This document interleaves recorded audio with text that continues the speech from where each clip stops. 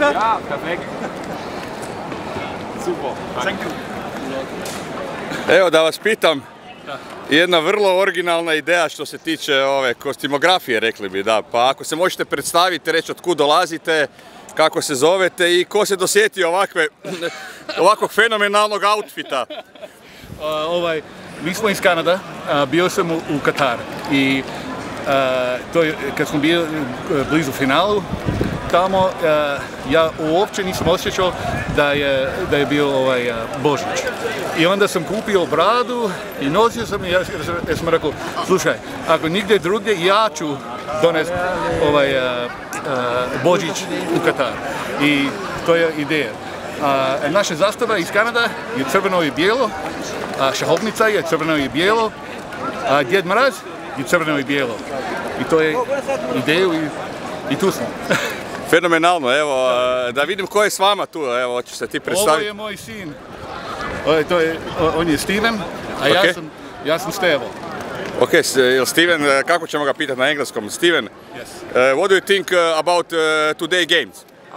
I think that we can win it, and if we put our minds to it and if we believe, and we're wearing the checkers for a reason.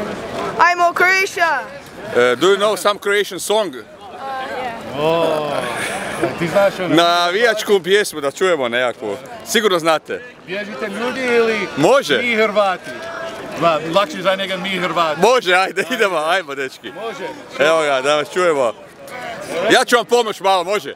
Ajde, 3, 4, sad. Mi Hrvati. Mi Hrvati. Mi Hrvati. Mi Hrvati. Mi Hrvati. Mi Hrvati. Mi Hrvati. Hrvatska! Well, of course. Oh, it's Santa or is it not?